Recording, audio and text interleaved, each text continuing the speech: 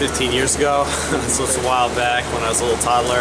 My parents just chucked me in the water, saw if I swam, and I guess I got it going that way. Since then, I started going to club teams, and then also varsity swimming. And off there, just branched off, and I came here, which is awesome. This is a D1 school, so it kind of emphasizes everything.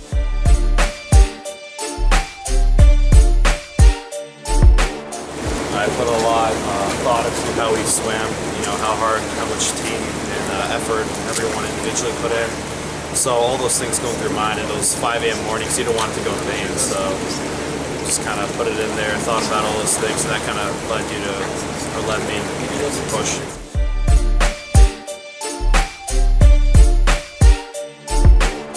In a sense, yeah, I knew I had it in me. It's just a matter of just tweaking it mentally. So I knew the work before from all those months of hard training was there, so it's just a matter of tweaking myself.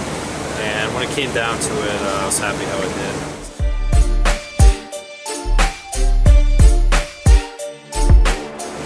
Definitely there's a lot of emphasis on the alumni and the whole program before us too, so it's not only us, and our coach emphasizes that.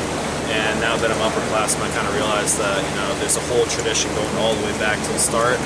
So I mean, it's not always you. It might be the best, one of the best, but in reality, it's the whole team that's put together that gets that driving force in that. So.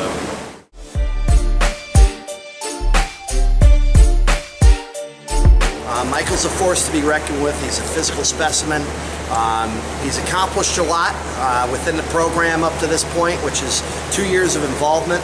And to be honest with you, after last year's experience and the development that he had from his freshman year to sophomore year, we're expecting even more out of him.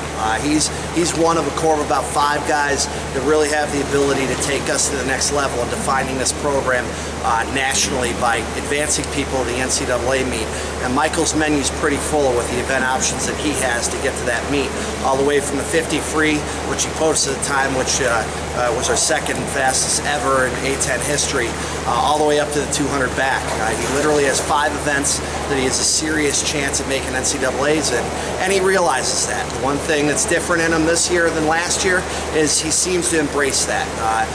Michael understands that he could accomplish a lot, and we talk a lot about not looking in the rearview mirror, and the last thing I want are kids to be looking at us 10 years from now when they're in their 30s and wishing they could have done different things. And Michael's a kid that has a huge upside with what he has the ability to do, and hopefully he's going to take advantage of all those gifts that he has in order to accomplish that.